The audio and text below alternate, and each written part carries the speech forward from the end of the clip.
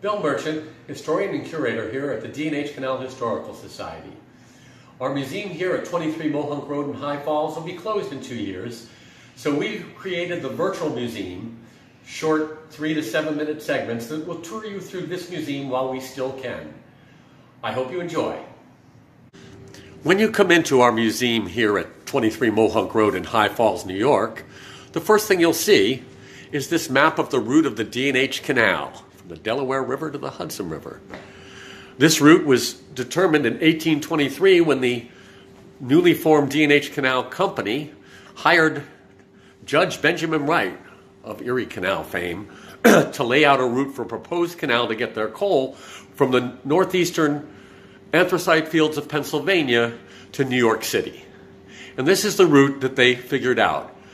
Judge Wright was already so sought after as a canal engineer that he didn't actually do the survey himself, but instead hired 2 other men to do it under his supervision, Mills and Sullivan. And here is the route that they decided to take us on. They laid it all out in river valleys because that was what you want to do back in that time. River valleys, you needed to have a source of water. Indeed, anytime the water was higher than the canal, they figured out a way to get it into the canal. The other reason was that somewhere in a river valley you could go the longest length without needing locks to overcome changes in elevation. The D&H Canal route, as determined by these gentlemen, was 108 miles long and originally had 110 locks.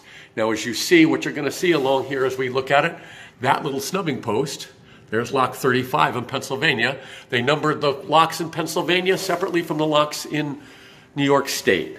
Actually, Pennsylvania wasn't even worked on. They started the canal in 1825. They didn't do any work until the final year. They didn't even speculate about the route. They were afraid people were going to gouge them. So it follows the Lackawaxim River. The Forks of Dyberry was named Honesdale very quickly for Philip Hone, the very first president of the D&H Company. It followed the Lackawaxim River here, down all along through Pennsylvania, took us right to the confluence of the Delaware and the Lackawaxim River. Originally, it crossed on a rope ferry. They had what they called the Delaware Pond, where they put up a dam, and then they had a rope ferry. The early boats had a single animal. The animal would climb onto the boat, and you'd pull yourself across.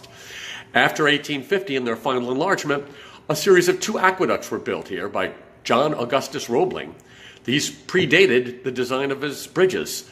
I think he might have done 1 suspension bridge, but he built 4 suspension aqueducts eventually after 1850. One over the Lackawaxim, one over the Delaware. There's a picture of the Delaware one right there. That particular one you can visit today and you can drive over, ably administered by the National Park Service. And there was one in Cutterbackville and one right here in High Falls over the Roundout Creek. In a future Where Is Our Historian feature, I'll take you to that. Probably take you to all of them at some point here.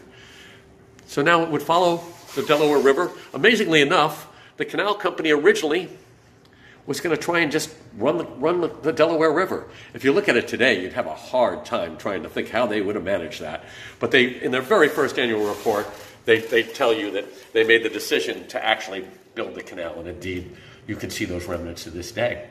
Here at Port Jervis, Carpenter's Point, but later renamed Port Jervis for John Jervis, one of Benjamin Wright's acolytes that came and was the 2nd chief engineer of the D&H Canal Company starting in 1827. It followed the Neversink River all the way up here.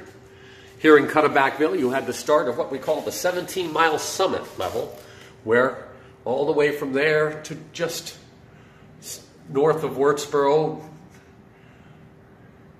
they had a 17-mile stretch that they didn't need any locks, where they could just stay at the same level. They said the water flowed in both directions, towards the Hudson and towards the Delaware. And the outflow on the Cutterbackville end on these locks right here was so severe, most of the locks were just 6 inches wider than the boats, but they had such a hard time getting the boats in from the outflow of the 17-mile summit level that they had to build those locks when they rebuilt them in 1850 and widened them an extra 6 inches, so they had 6 inches either side rather than the 3 that was typical at the other locks. It follows then, here's the Bashakill. There's some wonderful, wonderful remains still on that northwestern edge of the Bashakill Creek that you can visit. Follows the Sandberg Creek, never crosses it, but follows along it, hugging right up against the Shawangum Mountains here. You can't see it from this map. Here in Ellenville, the Roundout Creek joins. Here's a great shot of Ellenville. Some of those buildings are still extant.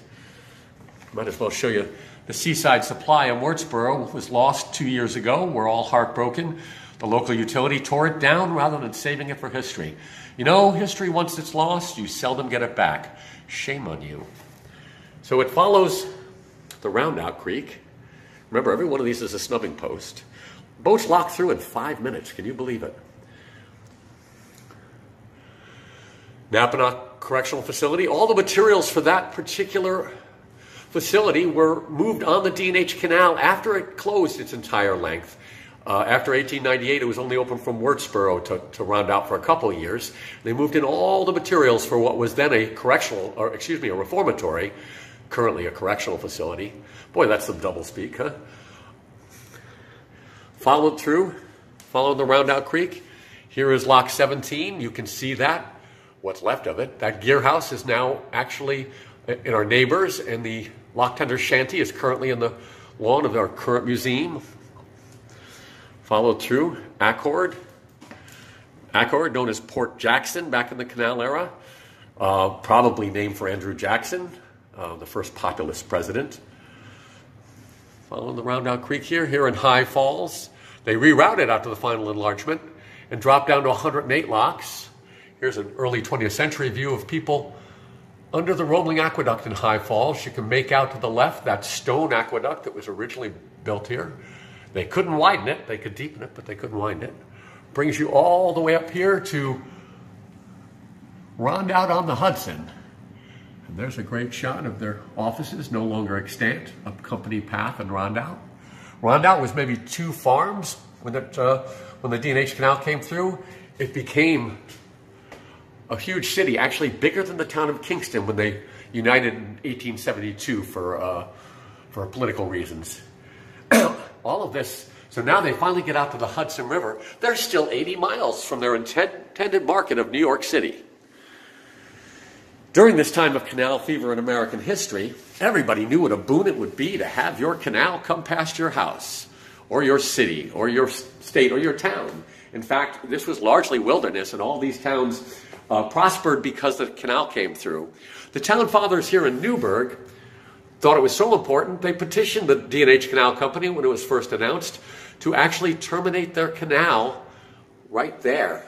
Unfortunately, the Shawangum Mountains, which ran from to the right all the way down from here, all the way, were just way too big